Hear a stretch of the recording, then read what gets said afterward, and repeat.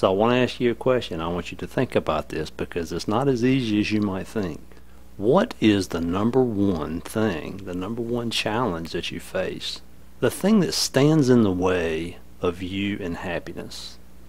Not the little nitpicky things of life, but the big deal. The thing that you sometimes dream about. The thing that you're thinking about as you go to bed and it's there when you wake up in the morning. That is the thing that's standing in the way of you and happiness.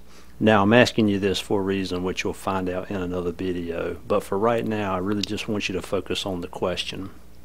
What is the number one thing that plagues you, that keeps you up at night sometimes? Is it a past relationship or a current relationship?